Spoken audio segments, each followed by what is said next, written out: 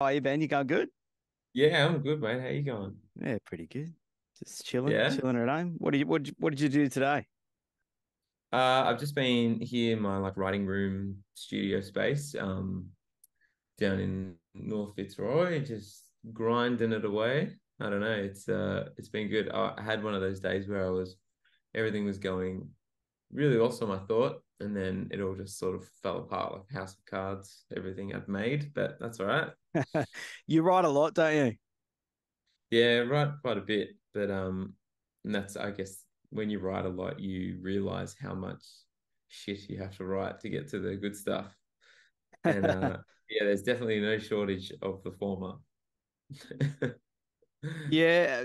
So you spend a lot of time at home writing, recording. Is that sort of your setup at the moment? Is that what you're doing? I've got like this is my little space in North Fitzroy, and then I live up sort of 20 minutes north of here. So um after COVID, I just needed to get out of the house. Like I couldn't write from home anymore, so I separated the two, and it was great. Really, really positive change. Yeah, that's one of those things, isn't it? Yeah, I suppose with COVID, a lot of people sort of made studios in their homes because of it. They weren't allowed to go Yeah. out and whatnot. And then there is that impact that it can have on your personal life, I suppose, if you're constantly in a bedroom of your home and you're not out doing other things, kind of thing. Yeah, it was just like a constant distraction point for me. It's nice to like sort of like lock everything, like because otherwise I would do that thing where I'd like sit down on the couch or whatever, and then I'd be like, oh, actually, and then like Yeah, that's right. Yeah. I would just never be present. And I think it's like maybe okay for me to listen to like, you know, a drum loop for 2 hours while I'm writing something over the Yeah. top of it. But like, yeah, my poor wife would push her to her limit of sanity. Those thoughts coming in a lot. Are you constantly thinking about music? Yeah, yeah, it's like that's my main problem. Yeah. That'd be like if I had to pick a problem in my life that I could make go away. That's my problem. I just can't switch off. It's funny. A lot of people would love to have that problem as well. There's a lot of people out there that would be like, oh, I'd love to just constantly have songs in my head, but it is draining, isn't it? It does get draining. Yeah, yeah, for sure. Yeah, definitely has its pros and long list of cons. But I mean, uh, yeah. Anyway, I don't want to be too much of a downer. We wouldn't have beautiful good things coming up if I wasn't such a workaholic. Exactly. Exactly. Hey, I was listening to Eminem talking the other day, and even though he's made all these records, he's made all these millions of dollars, he still makes sure that he goes 9 to 5 in the studio, and then when it gets to 5 o'clock, and if he's working with someone and it's 5:01, he's like packing up his stuff, and the guy that's like he's working with will be like, "Where are you going?" And he's like, "No, we can start again at 9." Like you can always you can put a pause on things and come back. Wow. Yeah. I need it. I think, yeah, I feel like there's like I don't know what the like magic level of achievement is where it would allow you to stop chasing as hard and be able to put like a line in the sand like that. Cause that sounds very attractive to me to be able to do that. But I think, it's that forever, it's like the horizon. It just keeps moving that achievement, and it's like Yeah. and I just don't know when I'm going to get there when I can just exhale a bit. Yeah, it's But like is Paul has Paul McCartney gotten there? Like, like yeah, true. do you No get one to a gets it. point do you ever get to a point where you go, I've done enough, I've written enough songs. Yeah. Yeah, it's crazy. And then like I've been on this massive like gear tear lately of just buying shit just to for some new sounds and Mm. inspiration, and that's exhausting in itself. Just you know And buying stuff. there's so many plugins too. Oh my God, yeah, don't get me started on that shit. I'm like, yeah, I'm just like I think because for years I wrote just on guitar, and it was like and now that since I've been writing with other people and learning tricks and collaborative stuff, it's like my world's just sort of open, and I just go, you can write a song with anything. And I was Mm. like, okay, you know, it's like I can teach myself how to play that or that or that or that. And it's like, um, sometimes you like spend all this time gathering your tools when you just should be working instead. I feel you. I totally feel you. Hey, Yeah. I kicked off this podcast about a year ago. We've been doing episodes every week, and you are the most requested person. No shit. Yeah, your name comes up quite a bit, and Wow. I've had a bunch of people on here, and you've entered a lot of conversations. Beck Stevens, I had on this podcast a little while ago, and but yeah, when it comes to people listening, they've said you've got to get Ben on, and I'm so stoked that it's finally happened. Oh wow. This is yeah, it's not going to live up to the hype at all. I'm sorry. That's all right. No, it's fine. Your story's great. I love your story because it starts at the back of the stage. You weren't a front Yes. man. Yeah. You were Yeah. a drummer. Yes, I was a drummer. And I actually have just taken a real return to the drums in the last like 6 months. And I'm like, I think I ran away from drums for so long because I was because you are hidden at the back of the stage, and I always, I was a little bit of like a backseat driver in past bands, um, because I felt like in my core I was a songwriter, and now that I've like I think established that, I have this, I haven't sat behind a drum kit properly and written or tinkered properly, in Mm. so many years because it was like that line in the sand. But then like now I did some writing over in LA, and a bunch of the different producers that I wrote with had drum kits set up in the corner of the room, and we'd finish like a song or whatever, and they'd be like, it'd be good to put some live drums on this or something, and then I'd be like, oh, I can play drums, and I got on the drums and like played a bit, and they're like, oh, you're good at the drums, and I was like, it's like fuck, maybe I should play some more drums, and then yeah, I just bought a new kit actually, and like just Yeah, what do you got? I just bought like an old like 70s export, like a Pearl export. Nice. But yeah, just for like writing little break beats and stuff to feed into recording. And then I'm actually buying heaps of I got one here, like these old vintage like 80s drum machines and stuff. And Yeah. Is that the 808 or something? no, I wish it was an 808. They're quite expensive. This is like a cheap little guy called a Roland R5. And I've Yeah. got a couple over here. That's my new obsession, like feeding them into each other, creating Right. quite crazy patterns. But yeah, I love drums. Like drums are like just love drums. I swear that I can hear the drums in your vocal, which is the weirdest thing to say. No Um, shit. like I can just the rhythm that you get with your vocal patterns and whatnot. Like I feel like only drummers would do that. And I feel sorry for you at times because I'm like, when's he gonna take a breath? Oh, there's a lot of syncopation uh Yeah. to me that feels natural because like a lot about being like being like a I'm trying to think of another word, that like a proficient drummer is less about like it's like being able to play on every intersection of the bar. You know what I mean? So it's Mm. like um and like we always talk about this in the band, it's like I'll enter at like a strange point that you wouldn't feel very intuitive Yeah. to someone who, because like to me it's like maths, and I'm thinking about like you count drums in like a 1E and a 2E and a 3E and a 4. So like I do compose things like quite rhythmically, I think, and that's where I start more so almost than melodically sometimes. I heard like Haley from Paramore, and she talks about it when she talks about how she writes Mm. rhythmically. That really resonated with me. And I know other vocalists like Chino from Deftones. Right. He played drums first and stuff, and I can sometimes I think I hear in him what you're saying, what Yeah, you hear. just a bit I don't of know. rhythm in the vocal that like you I feel like you wouldn't have if you just didn't know what you were doing on a drum kit. And it's special. It's not something that everyone has, you know. Oh, Um thank you. and actually when I was talking to Beck Stevens and we were talking about I think it was Big Worry, her song, Oh And yes, big worry. yes, and she was telling me about the work that you'd done on that, and just some of your ideas. How like you were just saying then. I think you'd go, hey, in the pre-chorus, you got to change up the way you're cutting in and doing that sort of stuff. And she also brought up your drumming face. She says you've got a really interesting drumming face. Oh yeah, identical to my orgasm face. Oh, that's so funny. That is so funny. You were just talking about LA as well. So what do you do over there? You go over there and write songs for are you writing songs for your own projects? Are you writing songs for others?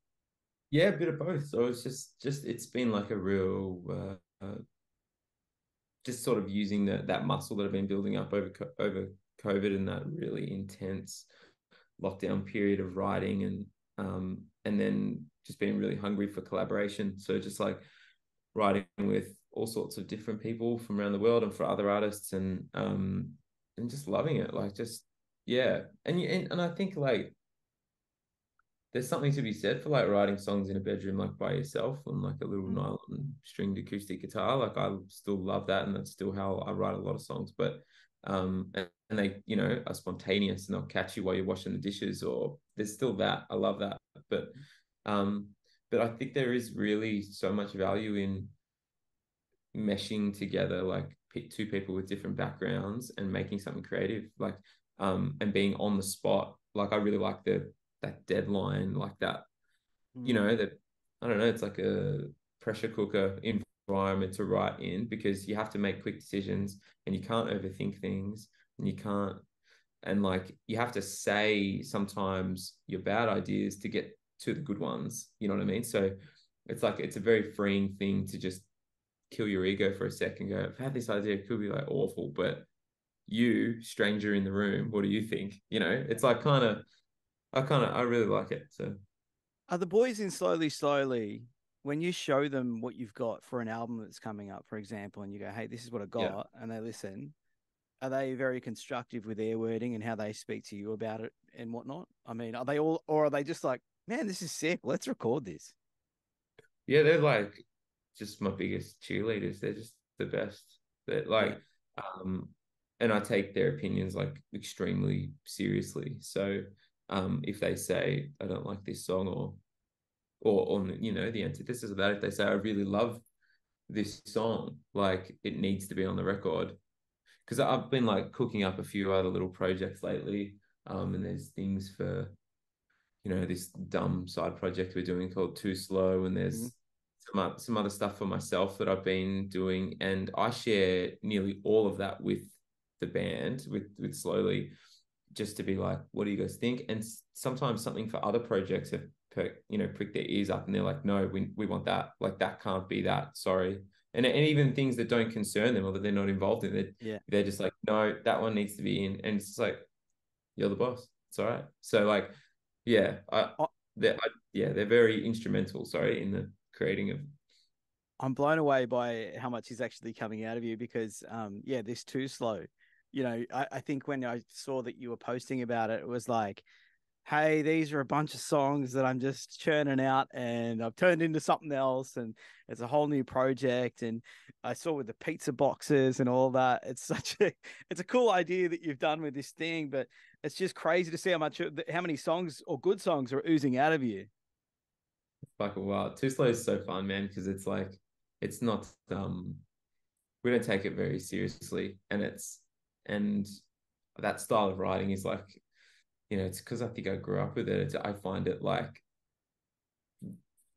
not easy is not the word, but it's like Mm, less with Slowly. I'm always trying to push the envelope and upskill and like really dig deep about like any epiphanies or revelations I've had inside myself and how I interact with the world. It's yeah. this very serious thing, whereas Too Slow is just like it makes me feel like I'm in high school again. And Too slow reminds me of get the skateboard out, flick your hat backwards, and start rolling down the street like that sort of vibe, like the traditional pop punk sort of vibe.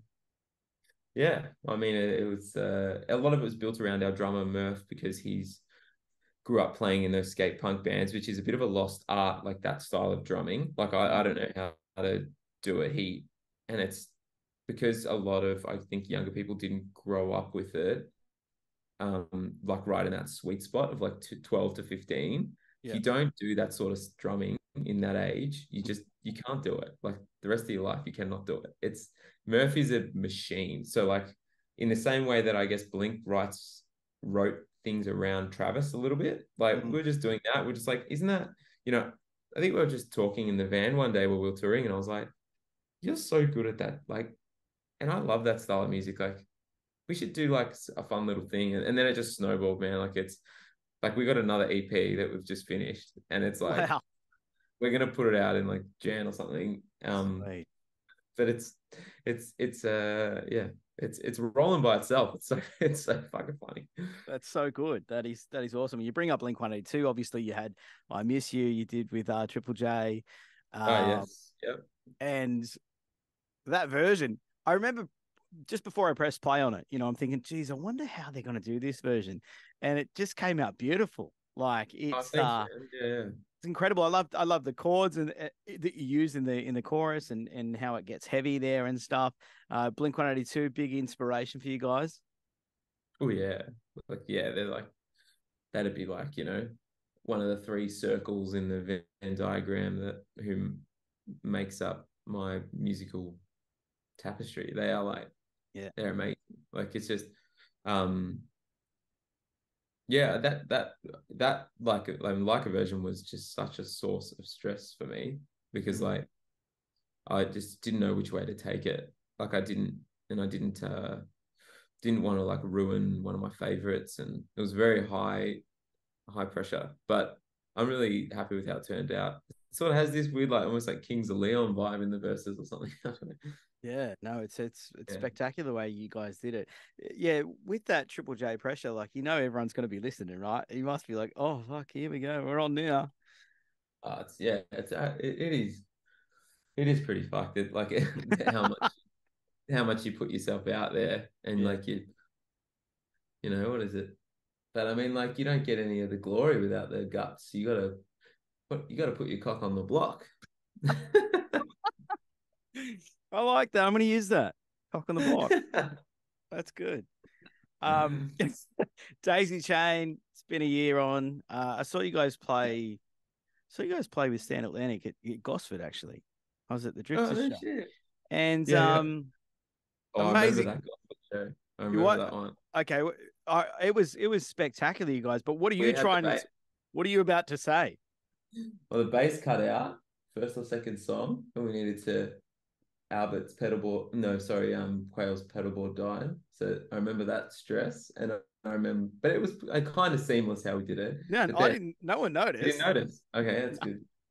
And then we also had because we'd arrived really early that day, like 11 hours to kill in Gosford, and we were deliriously tired and hungover. And we I remember we just started drinking, and then we were on the pokies, and it was like we had a really good we had a really good time in So what Gosford. time did you start drinking? Oh, no, I'd be ashamed to say, but it was Breakfast. it was a good time. We really liked Gosford. We loved the people of Gosford. It Well, was none of that fun. was noticeable. No one knew that you Really? were drunk out of your minds, and no one knew that your pedal boards weren't working. I'm sure of it. How good. Yeah, that's great. That is so good. God We're bless. gonna. Yeah. Scotty, a listener of the pod, he wanted to know how do you go from the back of the stage? I know we were talking about this earlier, but to the front and Yeah. just like the confidence you've got now. Like you when I watch you at Gosford, you're just crazy, on stage. You're jumping around, you got the mic swinging, everyone's, holding you up, you're going from this thing to the next thing. Was there a time where you weren't that sort of you would never have done that? I think so. Like I was always very like shy and uh, anxious on stage, like when we first started. And I still have like no faith in my own ability, like in terms of Really? like a live, like with singing and performing, and like I'm just such like a harsh critic of myself. And that's something I need to get better at. But Um, but I don't know that I think started. I think it was actually, you know what? I'm having a realization while I'm talking to you about this. I think it was like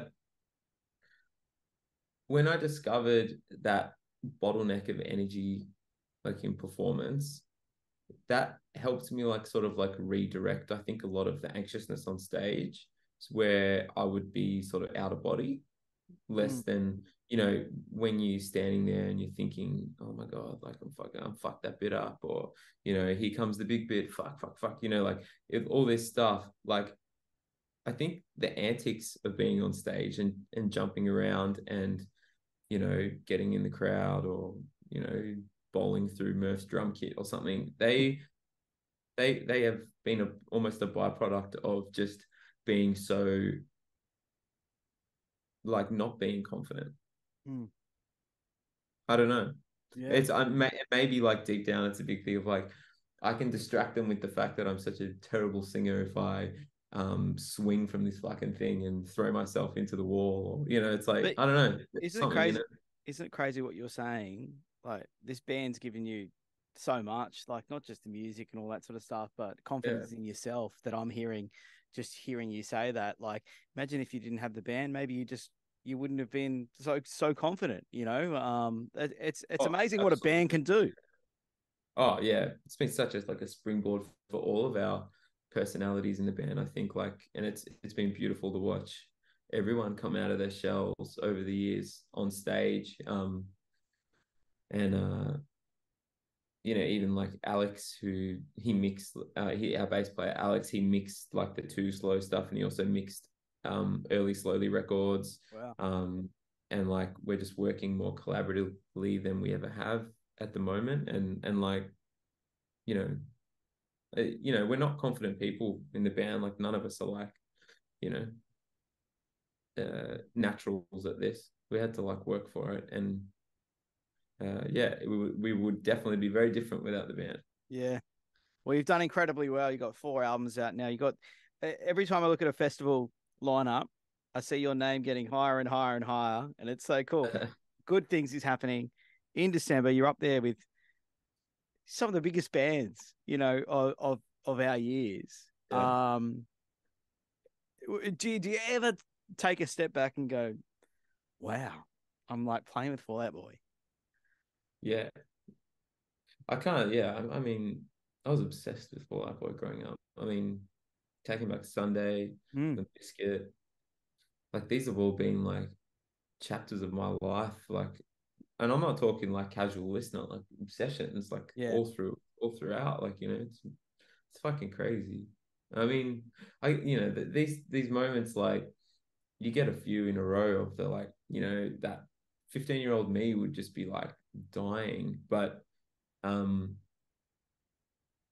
I don't know, but it's like the only way of like actually mentally coping with the magnitude of something like this Mm. is just almost uh like being a bit numb to it or something. Like I actually in my head, like I'm like, is it gonna happen? Like is good things gonna happen? Like someone's going to Like take it away from you in the middle of the night or something.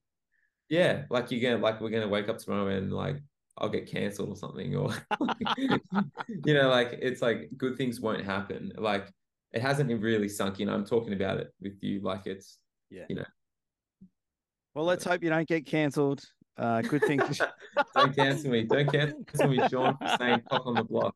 I already regret saying cock No, on the block. I like cock on the block. I'm using it. I'm using it. Thanks for chatting with me, Ben. Well, good things happening in December. You can catch slowly there, but Right. but yeah, don't leave your cock on the block.